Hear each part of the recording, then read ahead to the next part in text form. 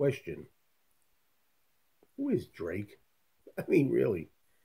I'll be honest with you. I heard the name Drake once before, and that was a few years ago when somebody told me, "Hey, did you hear that Drake actually beat the Beatles record?" I laughed then, and I'm laughing now.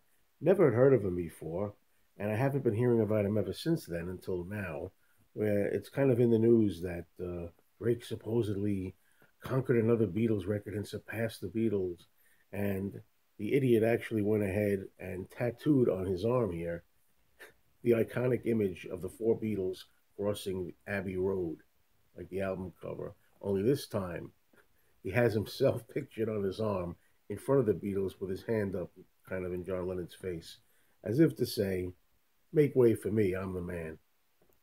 Are you kidding me? I mean, this stuff is hilarious.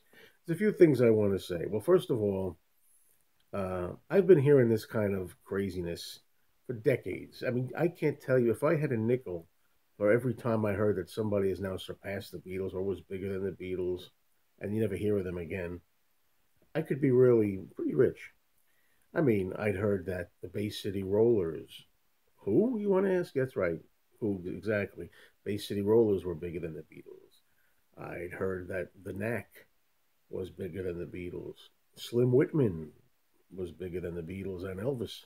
You know, I mean, Menudo, In Sync, One Direction.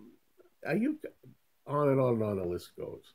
And of course, the whole time, the Beatles are always the standard by which everybody else has to be judged, and by which everybody else has to kind of. I'm going to try not to laugh because it's difficult. Has to kind of try to conquer. They'll always be the template. The Beatles require no defending. So what I'm doing here is not so much defending the Beatles as it is exposing the nonsense. There's a difference. Um, well, in the case of Drake, Drake is one individual artist. The Beatles are a group, so right there's a different distinction. Um, and it's like apples and oranges. But I mean, we're not going to start saying that Drake is bigger than Elvis Presley, are we? I mean, or Michael Jackson. Come on, get real. Now, the Beatles were recording actively from 1963 really to 1969. They had a single in the end of 1962, but pretty much the Beatles were active recording for only 7 short years. And what they accomplished in 7 short years is absolutely phenomenal, unique, and mind blowing. Nobody else can do that. Nobody else has done that.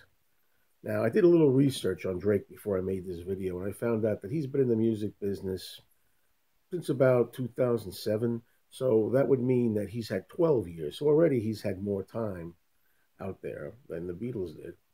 But forget that. Even bypassing that, more importantly, more significantly, you have to consider that now we have the internet and it opens up to the whole world. Whereas the internet didn't exist in the 1960s when the Beatles were here, or the 70s, or the 80s, and on. So it stands to reason that if the Beatles were so successful and had so many big hits, so many number ones, just back in the days when you had to go out and buy the record, you see, back then you had to physically go out, get your ass up, go into the store, plunk out your money, and buy a physical record. If the Beatles were in the lead doing that, chances are, logic says that if they had the internet back in the 60s, the Beatles would have been a gazillion light years ahead of Drake now. Okay? And also, from what I've understood, there's a lot of songs these days when you have an album, if albums even really exist as albums anymore, all of the songs go on Spotify or iTunes or whatever these music sites are. And people can choose and pick like dozens and dozens and dozens of songs to download. You didn't have that option back then. Back then, like I said, you had to go to the store and buy the album, and there were none of this stuff about every song was available to listen to and buy online. You know what I'm trying to say? That wasn't offered. Maybe from an album, the Beatles would have one single, maybe two singles in the United States, and in England there were no singles that went along with the album. You had to buy them separately. So it's a whole different kettle of fish that we're talking about here. All right. Also, I don't think that years from now, we're going to be talking about conventions celebrating Drake 50 years from now. I don't think we're going to have Drake sound alike artists out on stage. I mean, come on. Where are the Bay City Roller conventions? Where are the Knack sound alike bands? They don't exist. They won't exist for Drake either. That's a pretty easy prediction to make. And then, most importantly of all, where are the iconic songs? Tell me, where's Yesterday? Where's Let It Be? The Long and Winding Road? Hey Jude, on and on and on. Strawberry Fields Forever. Where are these iconic songs? I don't think years from now, college professors are going to be offering classes on how Drake changed music. Like they do with the Beatles. I don't think that's going to happen. I think it's a pretty safe bet.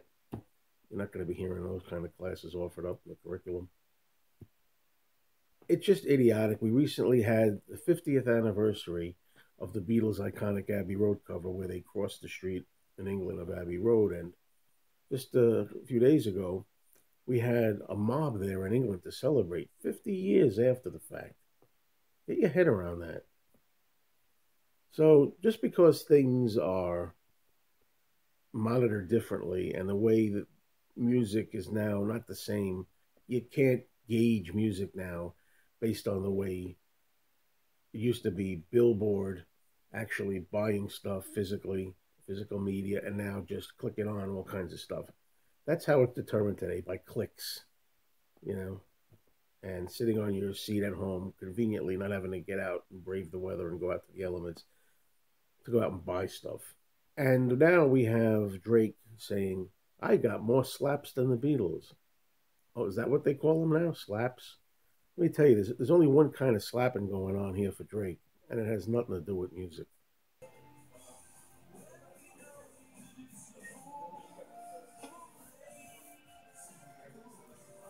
Yeah, I'm sure we're going to be listening to Drake in restaurants 51 years from now.